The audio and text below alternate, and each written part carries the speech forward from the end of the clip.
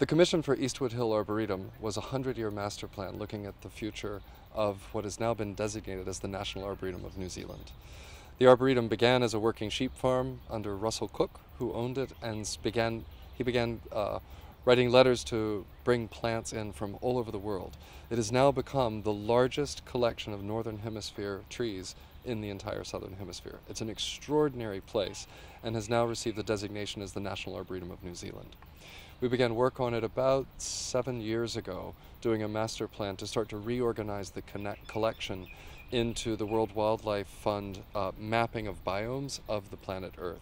It has some of the only examples of the world's trees that exist in New Zealand.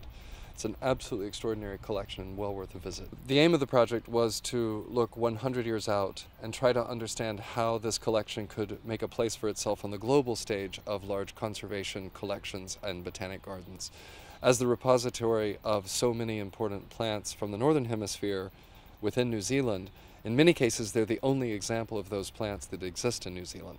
So for research, scientific research, and also for propagation, it's a very important collection.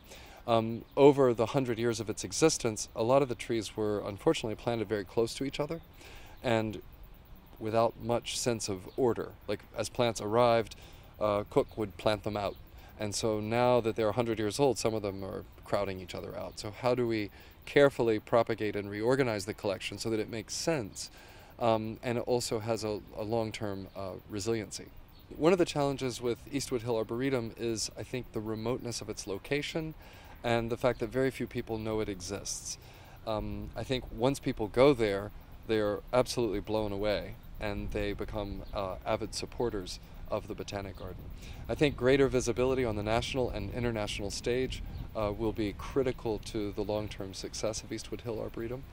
And to that end, I've been working with the Board of Trustees to create an American Friends of Eastwoodhill Arboretum. And we have just completed the establishment of that organization so that donors who understand the global importance of Eastwoodhill Arboretum and its collection could provide donations to the park in New Zealand and get tax benefits, tax credits in the United States. So we created a nonprofit in the US exclusively to benefit Eastwoodhill Arboretum.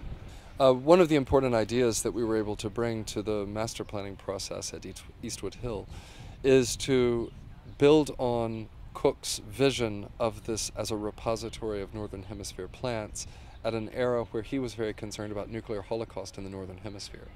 He was thinking about all of these trees being in New Zealand, a very remote place, able to survive nuclear holocaust, and in that event, should that tragedy have ever happened, you could repatriate these trees back to the Northern Hemisphere. Now, in the 21st century, one of the greatest threats is global climate change, and we're finding species in the Northern Hemisphere dying out either from climate extremes or from pests, introduced fungi or insects. So as we're losing some of these keystone species in our northern ecologies, perhaps Eastwoodhill could build on that sort of cultural history and vision of Cook, but update it for the 21st century. And it could become what we've called an arboreal ark, where live specimens could be brought to New Zealand, put through quarantine to make sure that we're not introducing any pathogens to New Zealand, and then planted out in the collection in the different families of plants at Eastwoodhill for stewardship. Should we ever be able to eradicate some of the pests like Dutch elm's disease or the woolly adelgid or the emerald ash borer, these pests that have absolutely wiped out the populations in the Northern Hemisphere, if we had a safe, diverse population of 50 to 100 trees in Eastwoodhill, we could then perhaps repatriate to the Northern Hemisphere.